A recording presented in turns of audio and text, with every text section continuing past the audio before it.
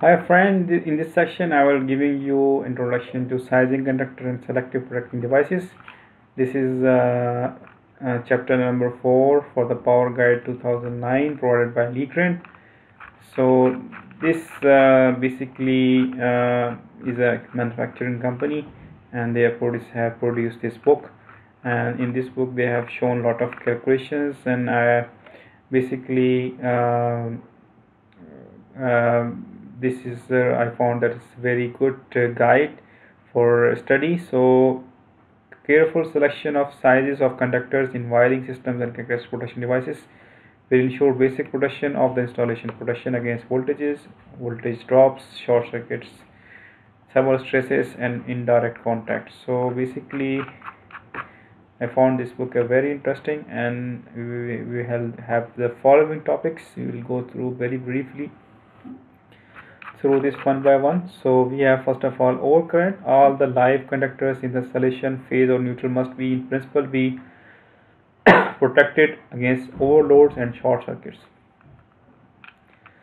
So here you can see overload is dealing with continuous current capacity of the conductor, and short circuit is dealing with fault current, which is for a small duration of times.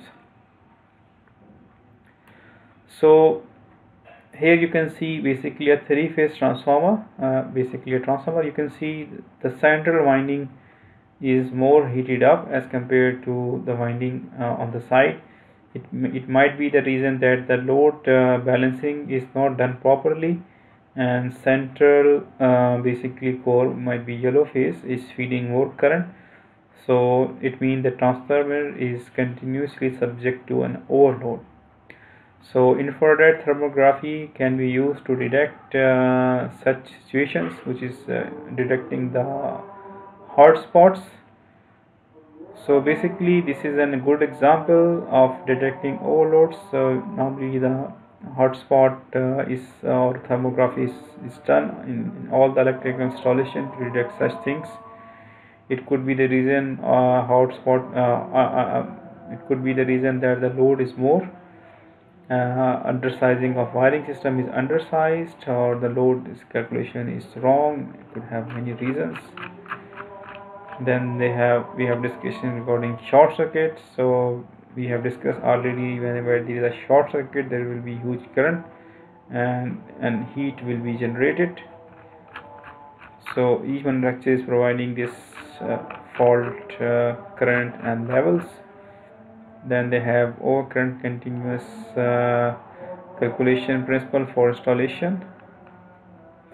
So here you can calculate actual operating current. How you can find out IB, determine the cross section of the current. Then we can select the overload protection device, then calculate the voltage drop. Then we can calculate the maximum short circuit current, determine the characteristics of short circuit protection devices, check the thermal stress is permitted by the conductors, check the maximum length protected against short circuits, check the protection condition against indirect contact.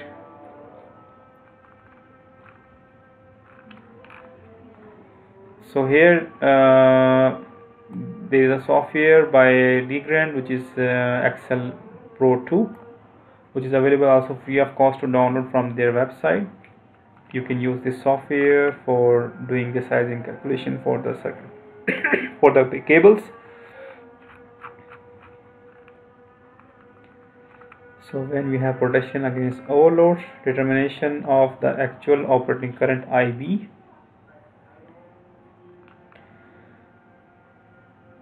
So here you can find these calculations. These are very useful. So load areas of wiring system. Value in IR must be in green. In red area the wiring system is overloaded. In the orange area the product is underrated and a risk of unwanted tripping. Value IZ represents the maximum current that wiring system can withstand continuous without adversely affecting its severe service life. So here is an example that how the basically operating current is calculated IB. The actual operating current IB must not exceed the rated current of the protected device, which itself must not exceed that of current carrying capacity of wiring system, because if the current carrying capacity or operating current of the device is more than the protection system device, the protection device will burn and it can't protect itself. This is very simple. So here you have this calculation example. Then we have calculation of operating current of 230 volt circuits applying for 2 by 36 watt fluorescent tube trip lights. Theoretical power is 2 by 36 into 40, which is equal to 2880 watts. That is theoretical current of 2880, which is divided by 12.5 amperes. So in this way you are calculating the rated current, which should increase by factors connected with the cos of phi and the output. General cos of phi value was given for various types of receivers. See power analysis selection. If the factor is 1.8 is used for strip lights, the following operating current is obtained: 22.5 amperes. So this is example how the rated current is used.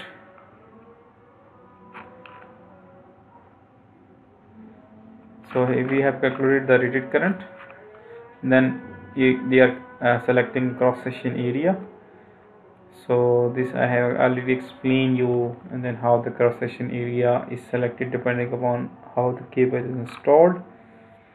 So different installation methods I have already explained you. You have to multiply it with the conductor base rating, and you can calculate the required cross section area. Then protection against over voltages, characteristics of conductor, wiring system installation methods. Normally thermal overload protection is installed in order to protect the cable or basically the equipment from thermal overload. So here you can see how the cables are installed, and it's basically increasing and decreasing the rating of the cable. Before I have shown you basically a general table. Now this table you can find out in this manufacturer, that how you can select and how you can rate and degrade different material, and all the basically manufacturers supplying such cables, such a chart by which you can select the K factor. So here they are supplying all these details. Protection against over voltages. So you can find also how the cables are installed in the duct. Here you can see they are given example. Grouping circuit together result in reduction of current carrying capacity. Application of correction factor. So here you can see if the cables are laid in different way, the correction factor you need to apply. So these are all example of correction factors. You can select a cable in different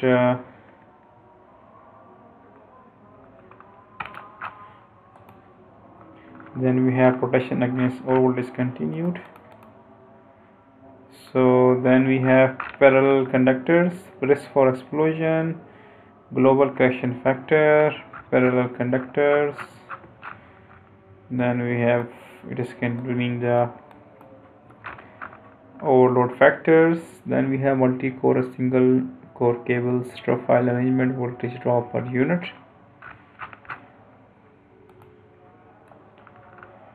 So again they have provided the table which is dealing with the voltage drops.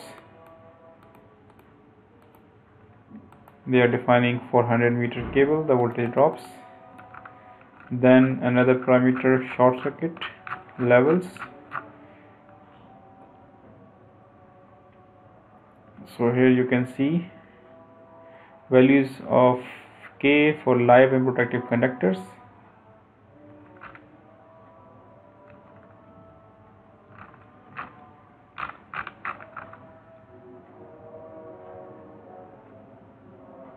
The maximum thermal stress for times of less than 5 seconds that wiring system can withstand is calculated using the formula I square D is equal to K square plus S square. Then they have given some information related to protection using circuit breaker, fuses, protection of conductors. They are calculating K factors here, protection against short circuit,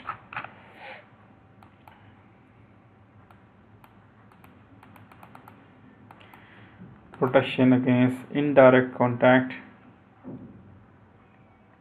All electrical installation must be protected against indirect contact. Various methods described in the book Electrical Danger and Protection of People can be used to protect this protection. To provide this protection, this section defines the protection conditions involving automatic disconnection of power supply. The limit voltage represents the value of the threshold below which there is no risk of electrocution. As general rule, the nominal voltage of installation is higher than the limit voltage 50 volt. To ensure there is no danger, the positive touch voltage must remain below the limit value. So these are all calculations for touch and step potentials. Here they are defining some breaking time in their sheet.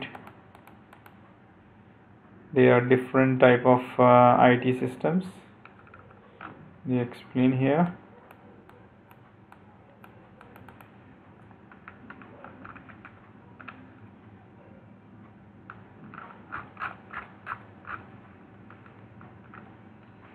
And here you can find some calculation examples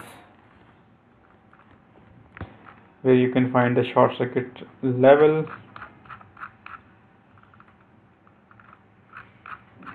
So I'm keeping this an exercise for you. You can go through these calculations and you can improve your skills to find out some short circuit calculations one by one.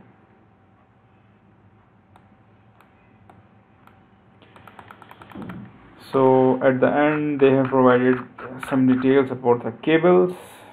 This cable is used for fixed installation. This cable is used for braid connection or enhanced mechanical protection. So all the details you can find out, type of insulation, current rating, etc.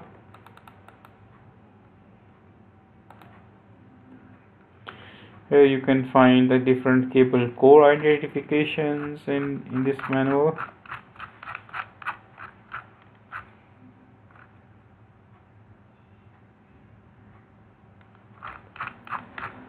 So this is just, I gave you example from a manufacturer which is a very famous manufacturer in France, and they have prepared this guide. I hope that you can download and study yourself in more detail. Thank you very much.